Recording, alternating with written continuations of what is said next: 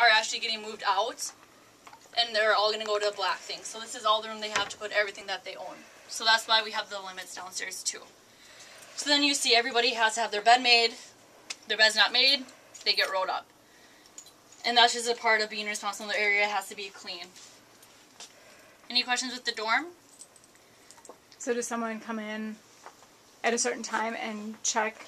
Yep, that's the dorm monitor. Okay. And then anytime we get a new check-in, let's say we got someone that came in on a bus at 3 o'clock in the morning. We only have one staff here at night, so then that dorm monitor for the floor will get called downstairs. That's why they have the room to themselves. And then they'd have to come up here, help them in bed, put them where their stuff belong, and then go from there. Okay.